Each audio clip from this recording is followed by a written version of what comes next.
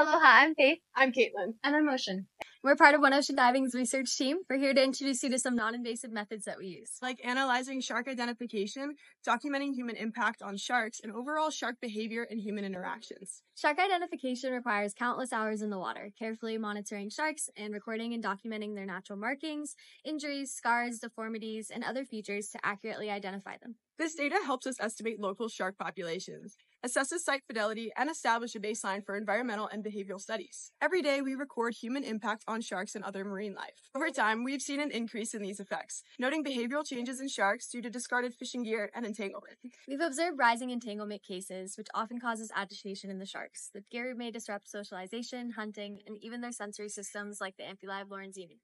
We've also noticed sharks becoming more active near the surface near floating debris, like plastic bags or beach gear, which also attract small fish. This draws sharks closer to the surface, increasing the risk of adverse interactions with unaware beachgoers.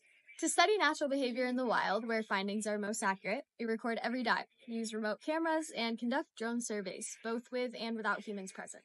By understanding how sharks adapt to humans, we've developed coexistence strategies to minimize disturbances and reduce adverse interactions. We also researched the efficacy of non-lethal mitigation devices such as shark deterrents. These technological developments advance our ultimate goal of finding methods for humans to coexist with sharks by respecting their physiology and vital ecological role. We also occasionally use photogrammetry for accurate size estimates and have deployed CATS cameras. These non-invasive cameras are gently soft clamped without restraining the shark or interfering with its movements.